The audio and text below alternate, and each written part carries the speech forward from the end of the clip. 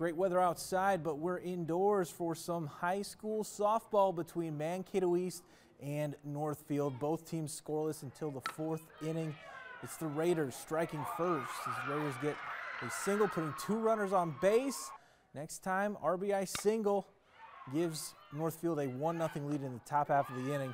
It's the Cougars turn on offense now as shortstop Peyton Stevermer rips one to the outfield to get on base with 2 runners aboard in the fourth.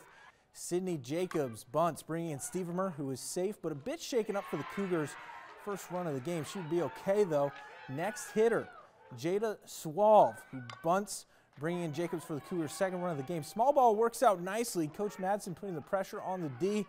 East added 4 more runs in the game and would go on to win 6-1 over Northfield. That's all for sports. Here's a look at the rest.